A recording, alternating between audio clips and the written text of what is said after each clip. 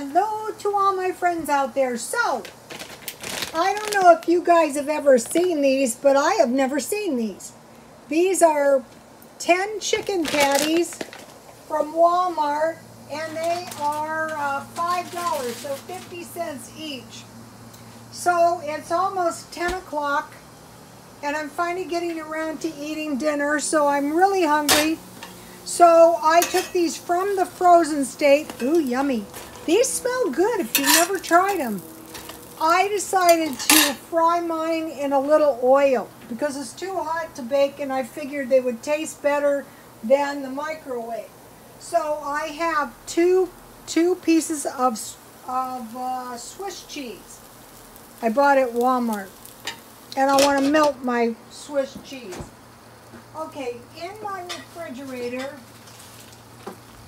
I have a variety of cheese, sliced cheese, various cheeses, and I have various lunch meats for sandwiches, because for lunch I want to make sandwiches and a fruit or a vegetable. For breakfast, if I eat breakfast, I want to eat, ooh, my sandwiches are looking good.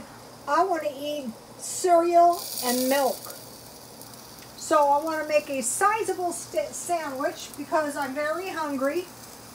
And so I'm trying to find bread half price, and guess what? I can't find it. So I might have to buy Walmart bread. I'm being incredibly cheap.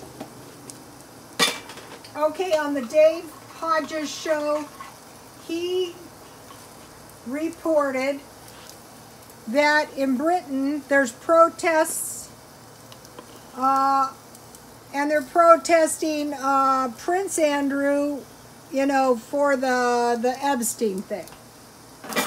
It is my opinion that anything that keeps our minds off of the economy, be it the coronavirus, being it the pedophilia, is a distraction, and a welcome distraction. If you are poor and if you are following me, you want to say to yourself, can I survive a famine? And you want to do everything you possibly can do right now to avoid a famine. This is going to be good, you guys. So my meat is $1. I like to eat 2 meals per day, but I might not get around to it. It's pretty late. I'm working a lot. I have stuff to do. So, this will do. And with this sandwich, I will have some barbecue sauce. That will be good. Now, so I want a sandwich, and I want a fruit, or I want a small salad. So I'm having a fruit. Generally, I don't like fruit, but you know, I have a banana that needs to be eaten. Okay, so now, let me try this. I've never tried these chicken patties. If I hate them, I'm going to tell you guys, I totally and completely hate it. But just to let you know, they smell, look. They smell really good, you guys. Yummy, yummy, yummy. And it's cheap, $1. The bread was 2 cents each. I bought half price.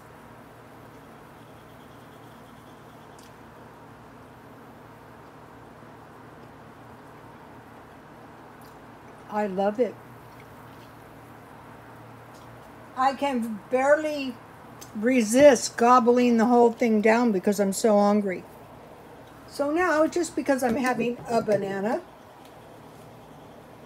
I want to have something good. I want my meals. What I want to do is I want to find meals now that I can survive on in the event that things go down south. In the event that money becomes very, very tight, I want to encourage all of my followers, I don't care how poor you are, Go to the food banks. Go to the food pantries. Get welfare. Collect cans. Do whatever you have to do and get your house stockpile full of food now. So I want to make like a banana split. But I want to make an inexpensive banana split because, you know, I'm trying to conserve my money. But I want to make a tasty dessert. So then, and then what I'm going to do with this dessert after I make it is I am going to slip it into the freezer and freeze it, and then I will eat it later. So I bought this for 50 cents, so I want a lot. Well, might as well have the whole thing. I'm going to freeze it. It's going to be frozen yogurt. So what I want to do, I want to invent some good desserts, and then I have some chocolate syrup, and I just want to put that pretty much on my banana. So this is going to be a pretty good little dessert for me. Okay, you guys, consider this one. This one looks pretty good. Okay, please like, comment, and subscribe, and God bless you all.